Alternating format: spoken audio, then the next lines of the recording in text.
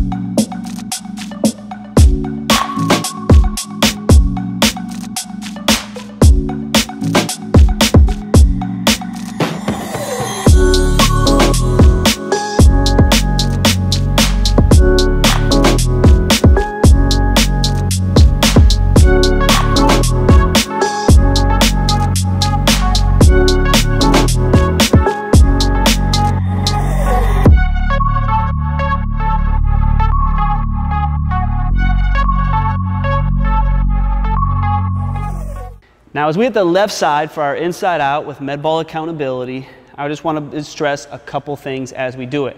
As you experience the right side, you probably, especially if you had a weighted med ball, you probably experience a lot of soreness and fatigue of that hand. But make sure that what you're not doing is you're not flipping the ball underneath or flipping your hand underneath the ball. This, obviously you can still get some accountability, but you're not going to get the strength. And so right now I'm holding the ball by the side and I'm really trying to put some added pressure on this arm.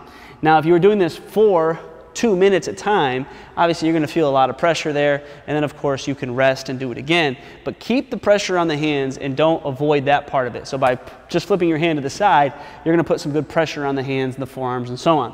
And so if you have your inside out, you're hitting that spot, you're focusing on being explosive to that. You can always do it just one dribble in between. You could do it repeated. Whatever you want to do is up to you, but make sure that you have good movement, that you're adding some instability and shakiness to that dribble, and now you're starting to get a lot of good qualities for your inside out, and that's going to be something you can obviously use in the game once that movement is mastered.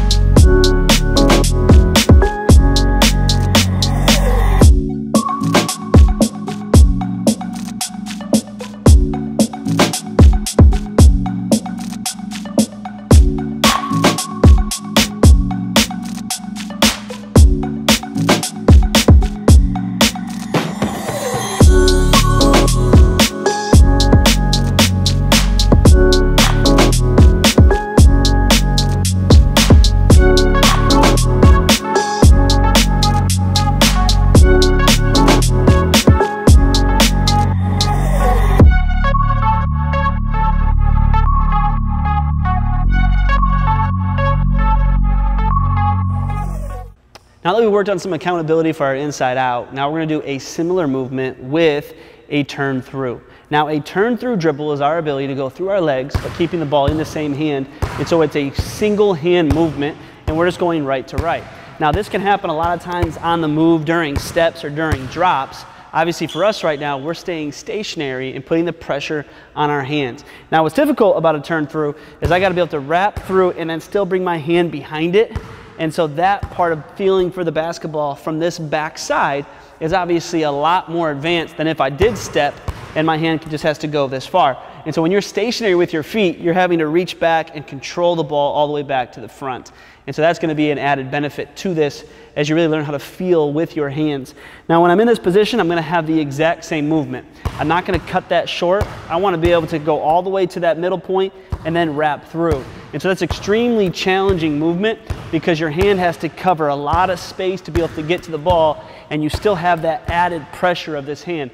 But when you do it, really focus on your ability to be aggressive with the whole movement. Aggressive to the middle, aggressive back, and see if you can put that on repeat, obviously. So this is a challenging one. You'll start to experience it as you go, but stay focused on staying solid with your feet in your stance and keep that medicine ball right in the middle so you're holding yourself accountable to more movement of the dribble.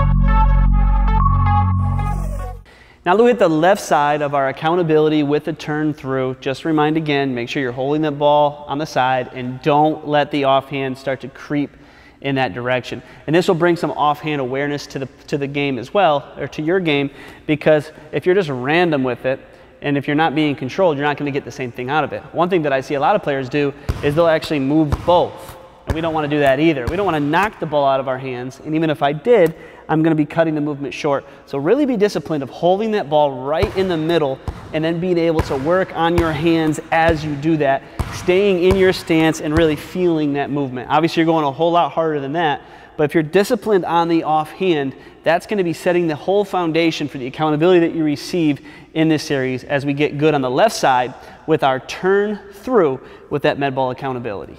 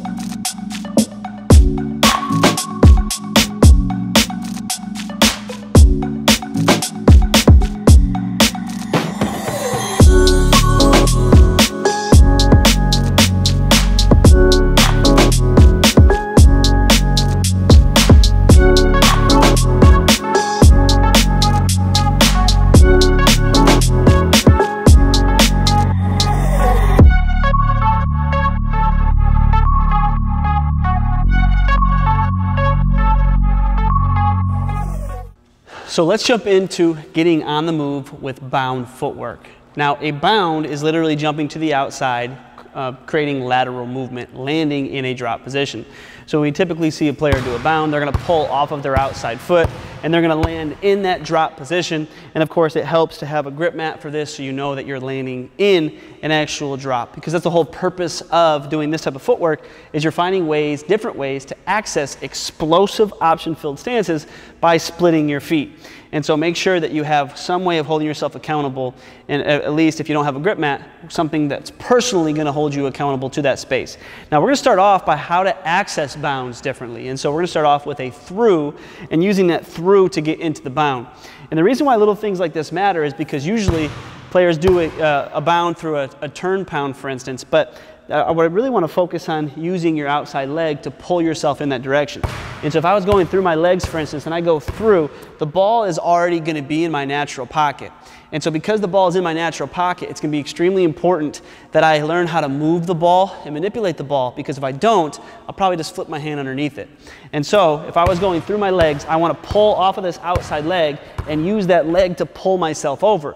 But what I want you to focus on is how much I bring the ball up from the natural pocket and then pull it back before I drive. That's going to be the key ingredients here of why we want to work on different access points to get into our bound. And so if I started off going through my legs, I'm going to pull the ball back as I hit the pocket, and I have enough movement on it to make that legal. And so as you do your through accessing into your bound, really focus on keeping your hand behind the ball, focus on how you're accessing your pocket, and make sure that you're not coming underneath the basketball where obviously you could get called for a carry. Let's go ahead and hit the right side.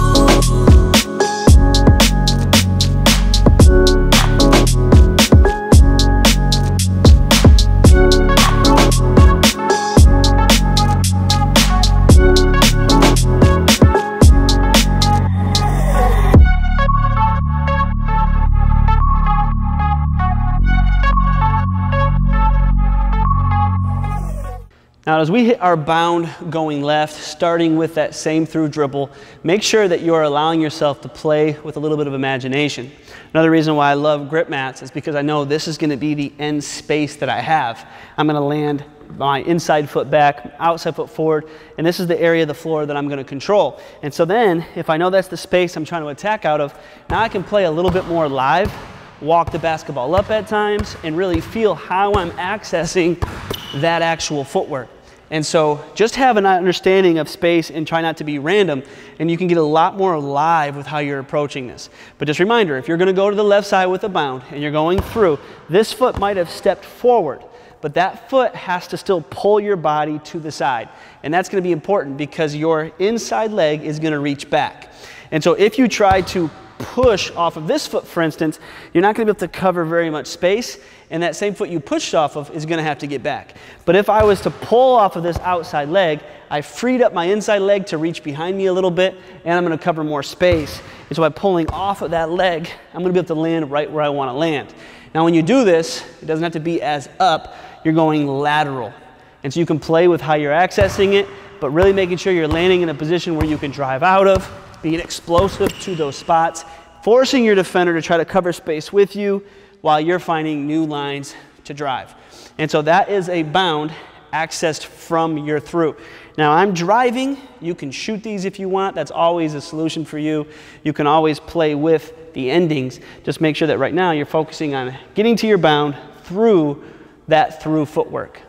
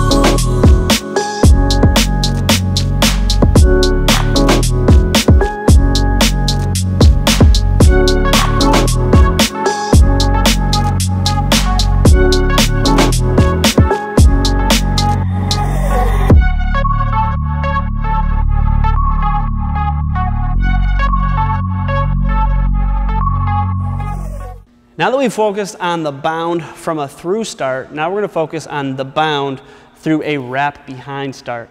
Now this one's a fun one, but also extremely challenging, and it's really going to come down to nuances of timing. Now we're going to be looking at dribble placement on this. And so obviously I could just do a straight behind and then do a bound from it.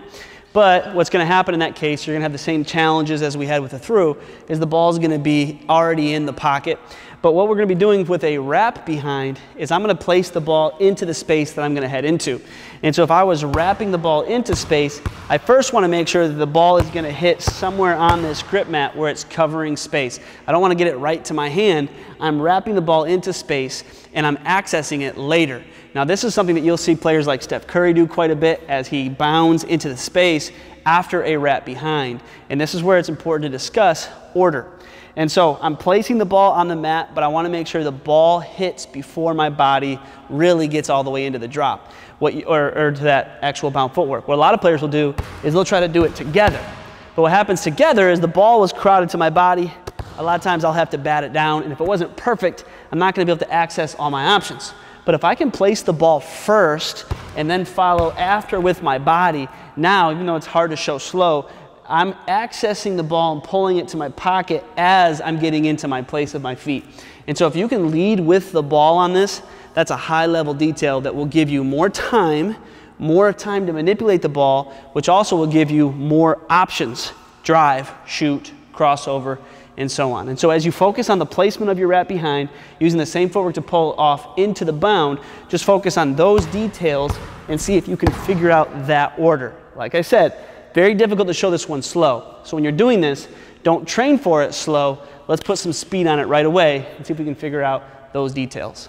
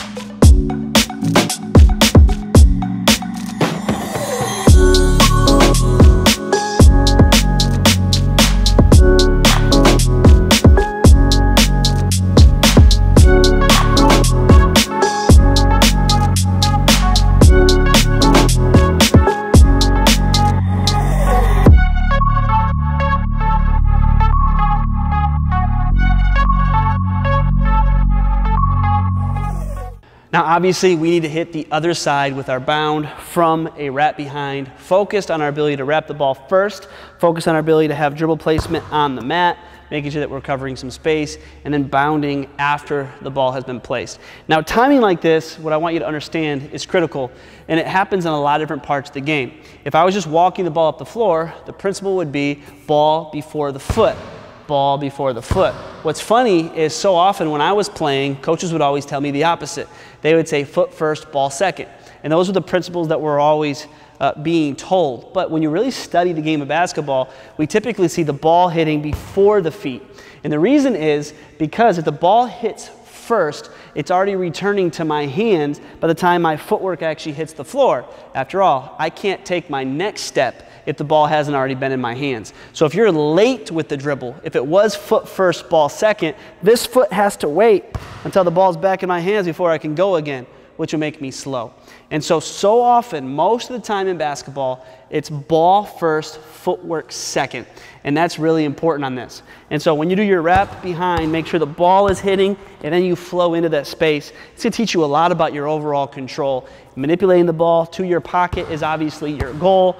Out of this, so you can now attack. So if you can figure out all those details, that's going to be important here. And I'll stress again, do this with speed. It takes me as a trainer a lot of practice to even come close to doing things slow, because it's so hard to do it at any type of realism once you do moves like this. So don't be afraid of bad habits, don't be afraid of mistakes. Attack this with speed right away so you can obviously locate what those difficulties are in the process. Without speed, this is probably going to take you a whole lot longer to learn it. So let's cut right to the chase, fight through some mistakes, and do this fast right away.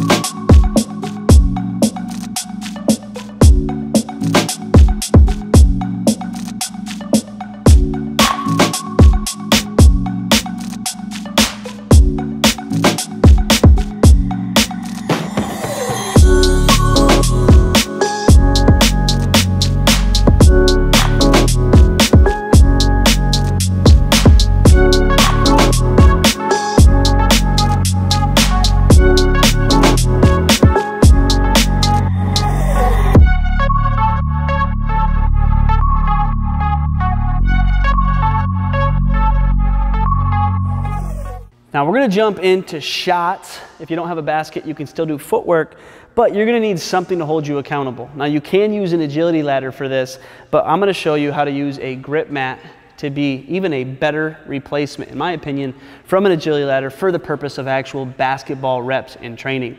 Now if you don't have a grip mat, here's what else you can do, is you can tape squares.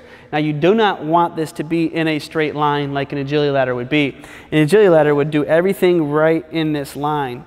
And so we're actually going to want to cover more space, which is why I like to have 2 rows. And so you want to be able to have 2 boxes, a center box, and then 2 more boxes. And so if you don't have an agility ladder and you want to tape some squares on the floor, that should be a good step that you can take. But if you have a grip mat, they stick to the floor nicely and you can really get in some nice footwork out of this. And so we're going to start off with bound footwork on the agility grip mat, obviously in this case. And so with bound footwork, I'm jumping side to side. Now we've obviously done the bound already. Now we're going to do it in more of a strength and conditioning format where it's going to be focused on speed. But the principle is going to be the same. And so if I was to get to the other side, I'm going to place my inside foot into the blue. I'm going to jump all the way over. And so I'm going to start off with my left leg. So if I'm jumping all the way over, I'm landing in that blue. Now that I got to get back, I got to get this inside foot to the circle. I'm going to pull off this outside foot, which is now my outside foot, back over again, and I'm going to finally repeat to the goal, and now I can shoot the basketball. Now you can do this in any type of format that you want in terms of range. But what I want you to focus on is speed the whole way through. And so this should be as fast as you can. So you're learning how to pull off of that foot quickly, but you're getting reps out of it. So obviously we're carrying or traveling with the basketball, because we're focused on the speed of our feet. So I'm starting off making sure I'm on the edges of the mat, so I got to cover some space. I'm going back and forth to quickly get into the shot. And so that's where we're going to start right now, focusing on the speed of our feet and the speed of our quickness, using a grip mat to hold us accountable to covering space in the process.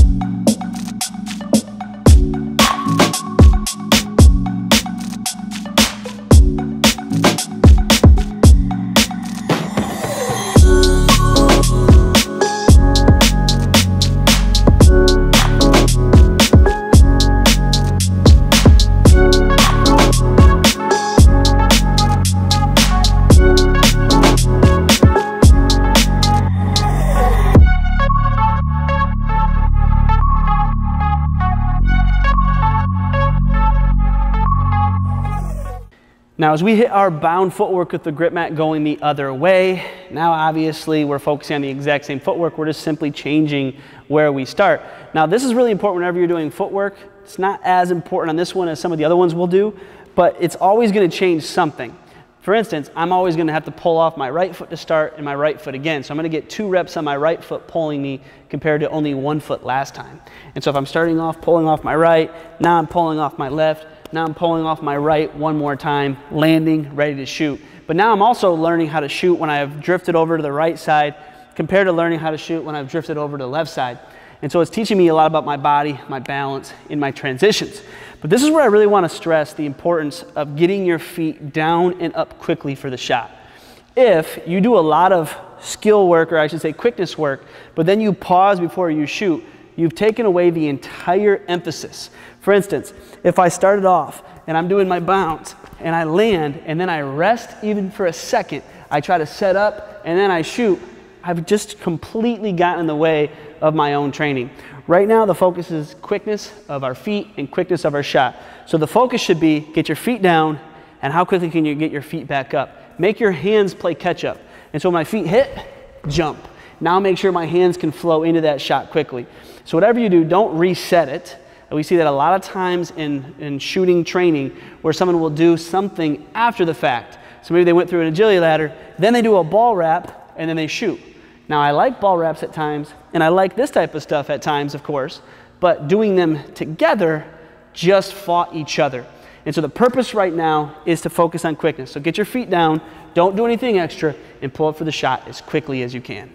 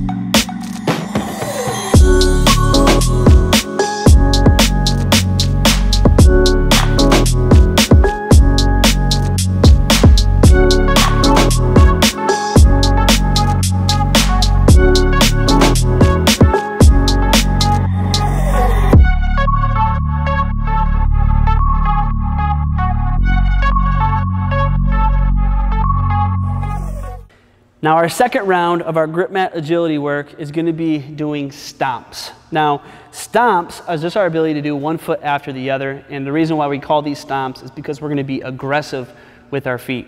Now I'm going to start over on the right side. I'm going to reach my foot all the way into the blue, and I'm going to be aggressive with that foot, followed by this foot hitting that same space next, and as that foot's going down, this foot goes outside the mat. Now I want to do that as quickly as I can, but I don't want to float through that. I don't want to be passive. That actually has been proven with agility ladder work that if people are passive and they're not really being aggressive with their feet, it actually can teach their body the wrong principles and make them more susceptible to injuries. Right now, I want to focus on being aggressive with my feet the entire way before I shoot.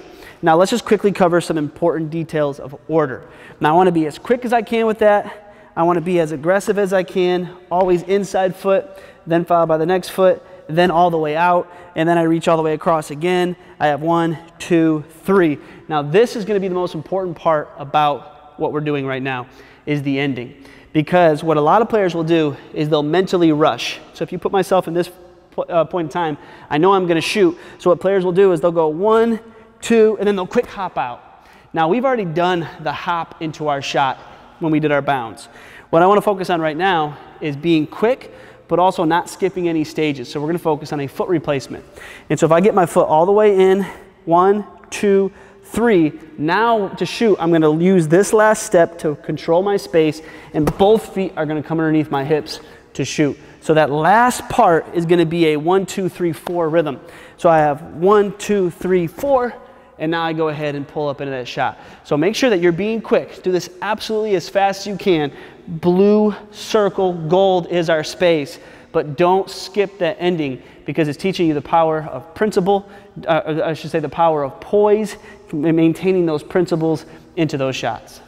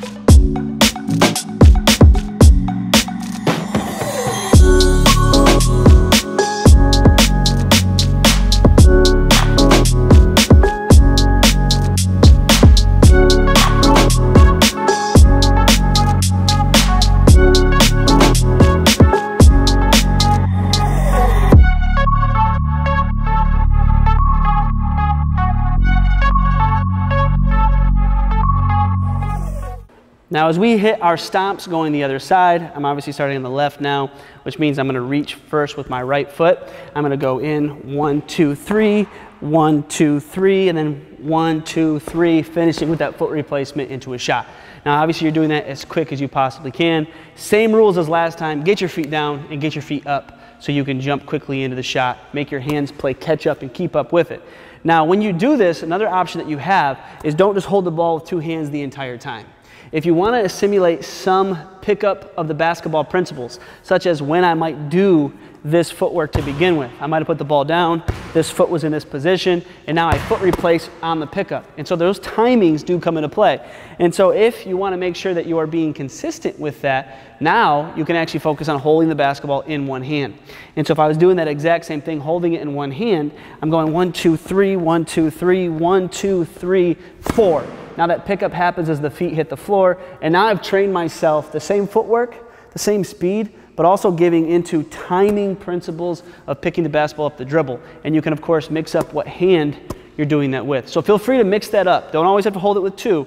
So a lot of times you can hold the basketball with one to start bringing in those types of things into your game as well.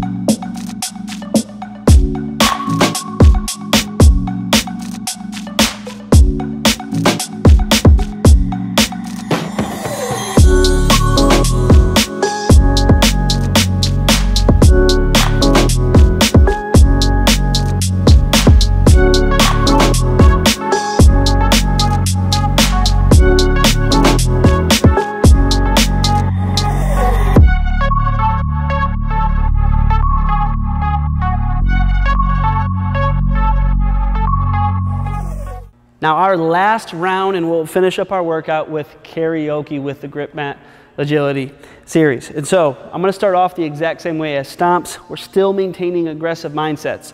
And so if I reach all the way to the blue with that inside foot, this foot comes all the way around. I'm outside the mat, and then I follow by having both feet outside the mat. Then I reach back in, I go all the way around, both feet get off, and then I have the same 1, 2, 3 again, followed by that fourth foot replacement. Now, once again, that ending is extremely important. Don't rush it. Obviously, we know we're traveling and carrying that entire time, so don't try to think about how many steps you're taking. It's irrelevant. But there are times and principles too when you have both feet down already, and now you pick up the basketball still by having that foot replacement action. And so having the ability to do all of that, but still get into a foot replacement is very high-level footwork. Once again, hold the basketball with 1 or 2 hands. You're doing that as fast as you possibly can, seeing those spots and flowing right into your shot. So we're gonna do this obviously going both ways. Go ahead and hit the first side.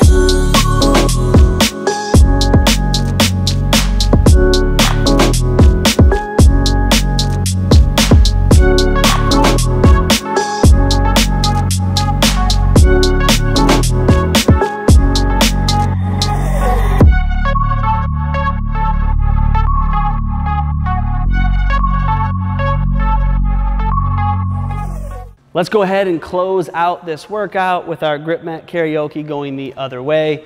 And of course, we'll just walk through the footwork. We've already done the teaching. Let's go ahead and get you some reps. Now, as you do this, make sure that you're always reaching in and you're focusing on getting all the way out with both feet, and use your eyes. I don't want you looking up at nothing. Use your eyes and study your feet. Make sure that you're actually hitting those spots. Make sure that you're reaching all the way out. Make sure that every detail is coming into play, and you can even keep your eyes down all the way until this point. So when you actually pick up the ball, you're locating the rim now. And that lateness of actually seeing the rim will be the most game-like aspect of this.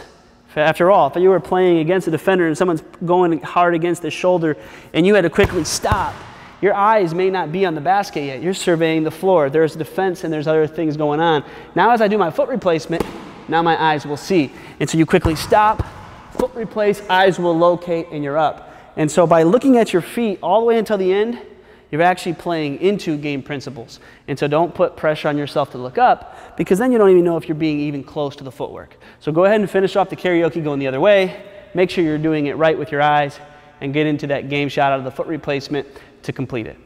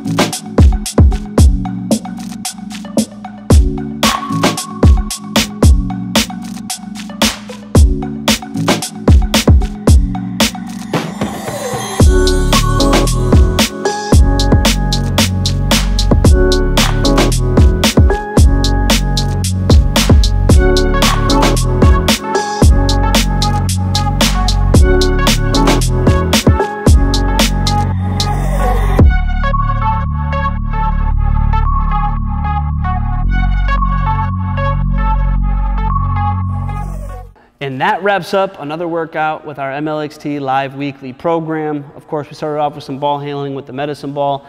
We got into bound footwork and how to access it. And of course, we ended with quickness of our feet.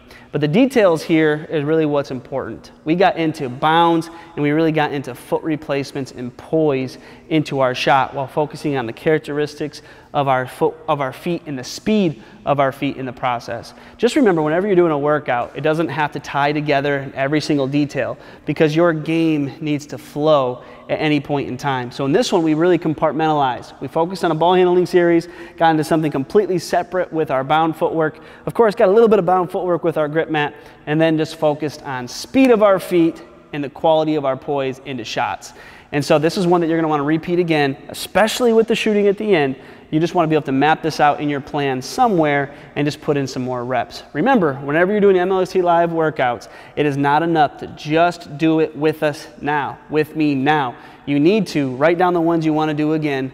Obviously, keep track of them in your app, mark them as needing more work, and make sure you put in more time. Hit that pause button and spend 10 minutes on this particular shooting series, or 10 minutes on that bound, 20 minutes or so on, but don't do the bare minimum. That's always key in the MLXT Live Weekly program. I'll see you next week.